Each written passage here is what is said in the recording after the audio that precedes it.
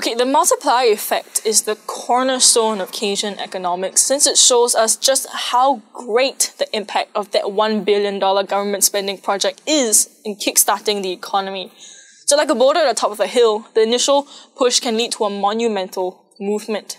In the real world, however, things aren't so peachy. One big limitation of the multiplier is that part of the increase in aggregate expenditure or aggregate or national income may manifest itself in higher prices instead of higher output. In the AE model, we've assumed a constant general price level. This means the economy is operating on the Keynesian range. Now, this isn't true for most economies in reality.